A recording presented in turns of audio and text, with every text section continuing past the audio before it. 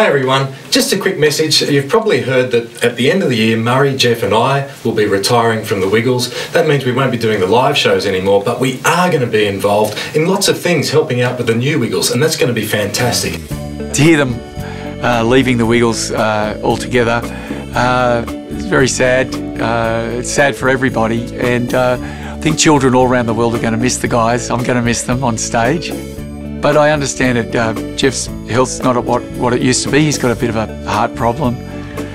Murray wants to spend more time with his family, and Greg came back to be with the original Wiggles, and the original Wiggles are retiring at the end of the year, so Greg's moving back to the family as well.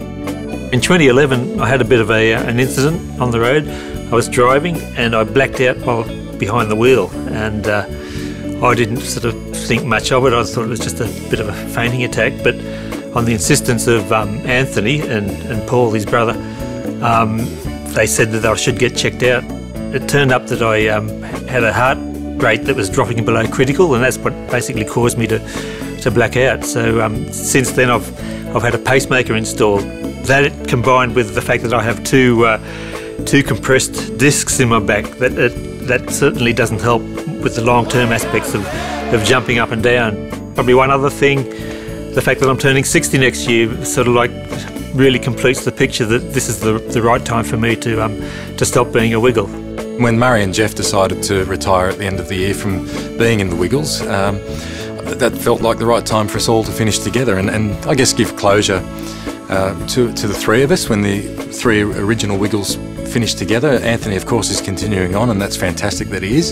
It never entered my head to retire. I feel so fit at the moment. I enjoy the shows more than I've ever enjoyed them. The only minute pause was, well, Murray, Greg and Jeff are retiring.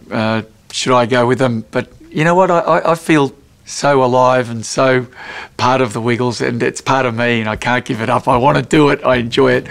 I'm looking forward to the future with the new Wiggles and with the help of Greg, Murray and Jeff in the future, bringing them on and making them accessible to children. I'll have my friends Captain Feathersword, Wags, Dorothy and Henry in the future, and we've got you guys on board. Captain's going to the sail to buy his ship a brand new sail. Hope that brand new sail won't fail. Bought from the sail. We've got the first ever female yellow Wiggle, and that's Emma. Lockie's taking over from Jeff in the purple, and Simon, who I've known for many years, is taking over from Murray in the red.